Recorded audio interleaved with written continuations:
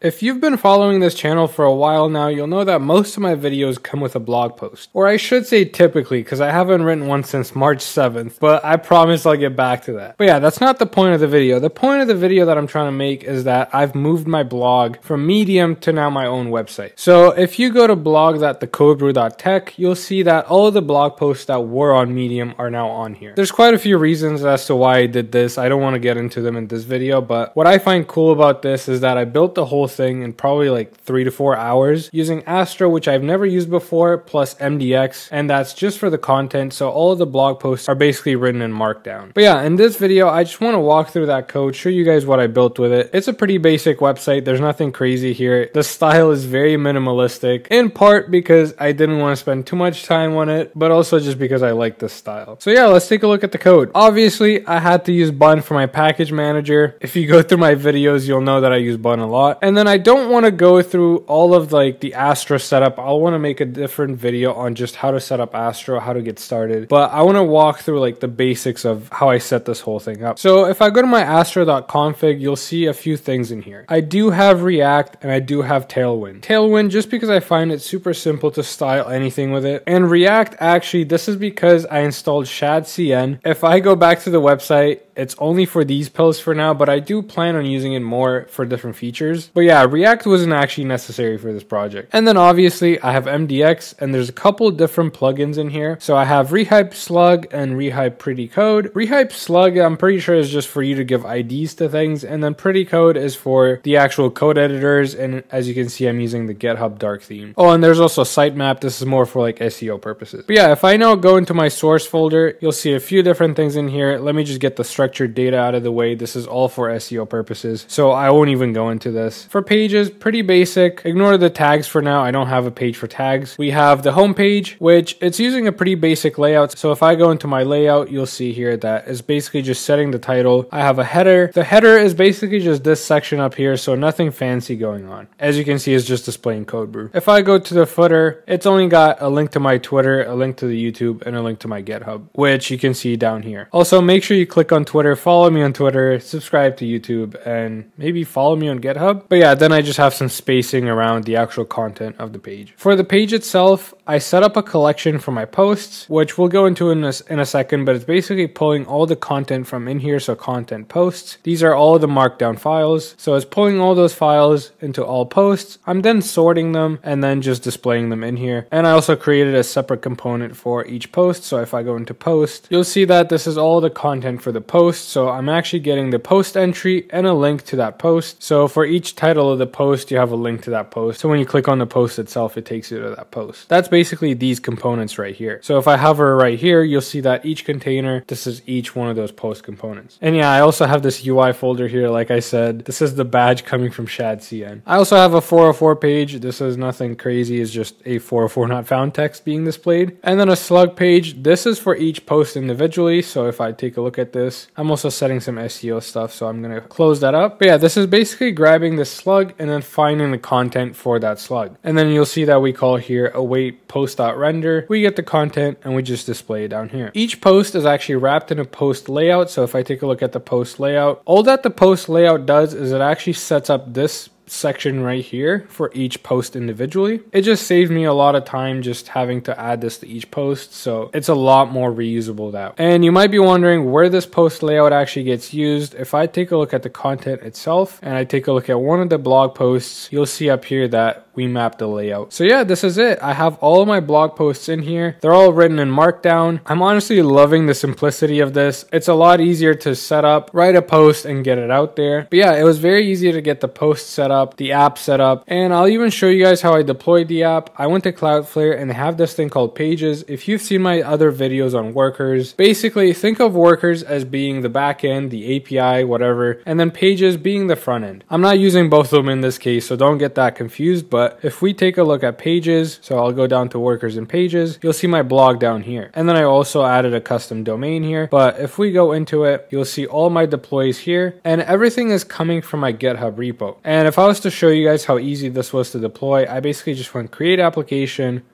go to Pages, connect to GitHub, select your GitHub account down here, and then select your repository. Once you select that, you just click begin setup. You have the name, the branch that you want to deploy from. For the framework, you can actually select Astro, and then that basically sets up the commands for you. Instead of npm though, I use bun. So bun run build, it uses the dist build, and then you basically just click save and deploy. But yeah, I found Cloudflare Pages to actually be super simple to use, very easy to deploy, and it's basically free. You get the first 100K requests for free, so that's basically it for my blog. Pretty fast video, I just wanted to show you guys this. I found it pretty cool. If you have any questions, let me know down in the description. Make sure to like, subscribe, all of that, but yeah.